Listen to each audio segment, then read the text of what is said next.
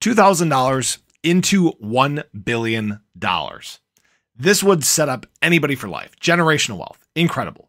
But the problem is that most people don't have the stomach to sit through the dips, these pullbacks that are happening, right? Even right now, a lot of people are down on their holdings and a lot of them are jumping ship, okay? Not just in Shiba Inu, but others. We can learn a lot of lessons from those who have come before us. In fact, this is the story of a guy who would have witnessed just that. Back in Q4 of 2020, this SHIB holder actually purchased $2,000 worth of SHIB. That was 25 trillion SHIB at the time. 25 trillion with a T, guys. So over the course of a couple weeks, this $2,000 investment dipped down to $1,627. And anxiety got the best of him. He actually liquidated his entire bag, took the loss, called it a day.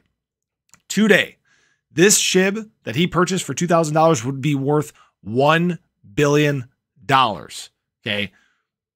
Absolutely distraught. If you guys ever want to watch the video, go watch it. It's on YouTube. But this is a very important lesson to everyone. Now, obviously, I think the days of going from $2,000 to $1 billion are probably gone. SHIB doesn't have that much room to move. It's gotten to the point where it's so big that these kind of gains just don't happen anymore. Now, $2,000 into much, much more is still possible, right? I think you can make a lot of money off of SHIB still. As always, this is not financial advice. But if you don't have the stomach to sit through these times where the market is down, in bear markets, when it follows market cycles, what are you going to do when the price is running, right?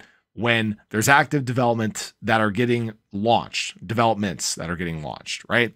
When Shiba Inu continues to climb and you see more and more adoption happening, are you going to have the stomach then to hold through the gains? Or are you going to freak out? Is anxiety going to get the best of you?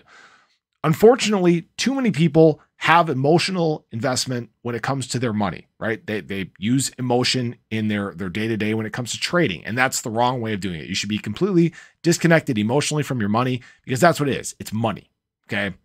This is a very important lesson to people. These kinds of stories we have heard time and time again. People who haven't made it because they've done the same thing. They've fudded themselves out. History keeps repeating itself. So are you going to follow what history has shown, or are you going to kind of change the narrative a little bit? Me personally, I'm completely disconnected from my money emotionally. Everything that I have is just sitting there. I'm accumulating at this time. I'm not selling any of my bags. I'm not chasing pumps. I have a very good strategy that I follow, and it's worked out very well for me so far. I'm sure a lot of you guys have the same things. Don't be the person that sold $2,000 worth of SHIB on a loss and have it turn into $1 billion. Okay, that's the key thing to remember here. So it's very unfortunate. I feel for this person. I think a lot of us have made those mistakes, but we could do better going forward. We are now just getting to the point where this new market cycle is beginning. We're getting closer and closer to the bull market each and every day. And that's where a lot of this real opportunity lies. So don't miss out on future opportunity ahead of you is, I guess, the big takeaway from here. Appreciate you guys as always. Show your support below if you guys haven't already. And I hope to catch you guys in the next one. Take care.